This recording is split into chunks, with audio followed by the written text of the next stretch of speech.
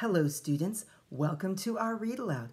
We've been learning about George Washington, and an interesting fact that some students have mentioned is something to do with his teeth. And that's what our story today is about. Here we go. George Washington's teeth. And on the front, I see Washington. I see people dressed, obviously, in like from colonial times. I also see a hippo with its mouth wide open. And on the back, I see a set of false teeth. Here we go. George Washington's teeth. Written by Deborah, Chandra, and Madeleine Comora. Pictures by Brock Cole. And if I look closely around the edge of the title page, I can see some illustrations, some drawings of portraits. Remember, a portrait is like a painting of a person. I recognize some of these portraits from some of the biographies that we've read about George Washington. And here's some other interesting tools.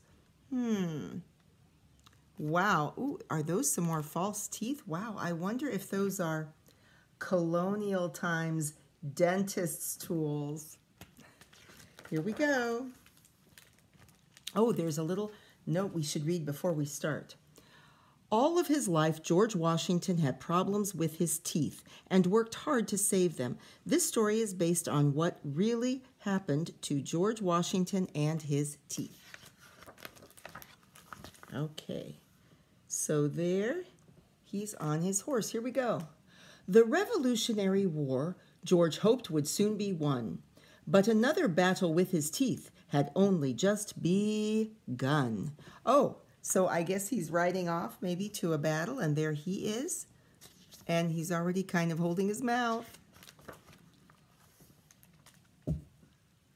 George Washington rushed into town. The dentist heard his shout. "Hold still," he said, then gave a yank. A rotten tooth popped out. Ouch. All that night, George tossed and moaned. Another tooth was sore, but at the dawn, he saddled up and galloped off to war. Are you noticing something about the sound of the book? It's rhyming, right? Okay, here we go. So even though he's been tossing and turning all night, he's got to get off to war. Ooh. George reached New York as British ships invaded every port. Preparing for a fierce attack, his soldiers built a fort. Inside, he rubbed his swollen gums with soothing oil of myrrh until a sentinel cried out, "Here come the British, sir!" Charging on the field, George thought, "There's something in my mouth." He spat into his handkerchief. Another tooth came out. "This can't be happening," George gasped. "What if someone should see? If word got out I'm losing teeth, my men would laugh at me." While no one looked, he wrote a note his dentist would receive. "Please come," it said. "I'll need your help when I get home on leave." Oh, and here he is at the dentist. Back at home, George lost more teeth till he had only 10. "Oh, Martha dear," George cried, "I fear I'll never eat again." She fed him mush and pickled tripe, but when guests came to dine, he sneaked one of his favorite nuts. Then he had only 9. Uh-oh, so he was having soft stuff, but then he snuck a nut, which he likes, and uh-oh, not a good idea.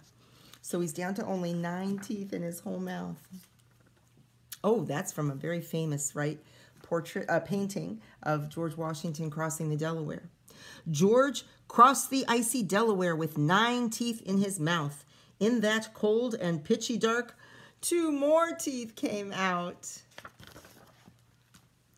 Snow fell on George at Valley Forge. His blue coat hung in tatters. By then he'd only 7 teeth that couldn't even chatter. Yet bravely George led forth his men, coat and pigtail flying. While cannons boomed, he held his jaw and groaned, "I think I'm dying."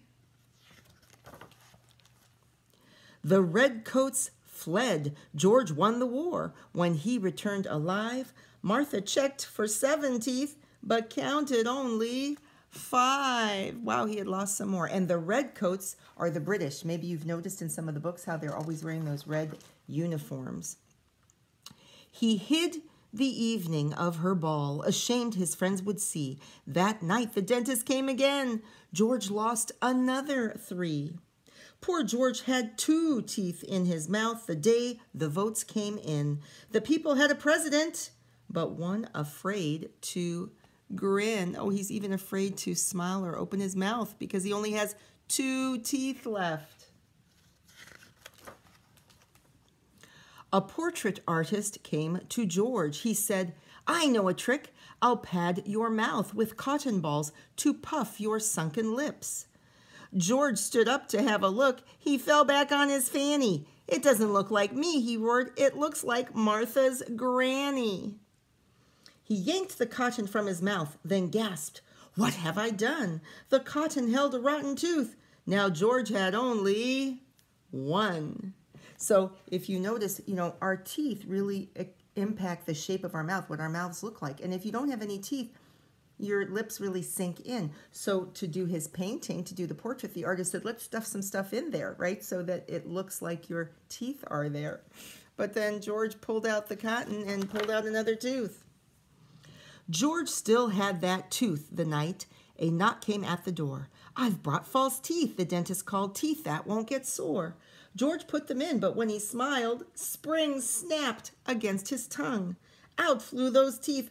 "Ag!" George shrieked. "They've knocked out my last one." There, the false teeth go flying with his last tooth. "Oh no," George moaned, "I'm toothless." He kept his mouth shut tight. He couldn't sleep. He paced the floor and prayed with all his might. "If only I had teeth," thought George. He pondered what to do. "Aha!" he cried. "All my old teeth might help make something new." He searched Mount Vernon's bedchambers, the pantry, parlors, halls, through shelves, desk drawers, the musty floor of every horse's stall. He's looking everywhere for what? For what? His old teeth? George found no teeth. Alas, they're gone. A great sob shook his shoulders. Through tears, he peered in one last chest, leaped up, and yelled, "My molars!" With plaster and those teeth he found, George poured a sample mold that showed the dentist how to make false teeth George hoped would hold. The dentist took strong hippo tusk and carved a set to size, each tooth secured with screws of gold that lit up George's eyes. Can you guess the story's end? Those new teeth fit just right. And round the ballroom with his friends, George danced all through the night. Are you remembering? He liked to dance, right? The end. And here is a timeline with important events in George's life from his own letters. And it's in his own letters and journals where the authors got the information to write this wonderfully fun book about kind of how all his different teeth came out through the years because of the problems he had. And I hope it encourages you to keep brushing your teeth. So I hope you enjoyed George Washington's teeth. Don't forget to keep washing your hands, cover your coughs and sneezes, do some reading, do some writing, help your family around the house, and I'll see you tomorrow. Bye.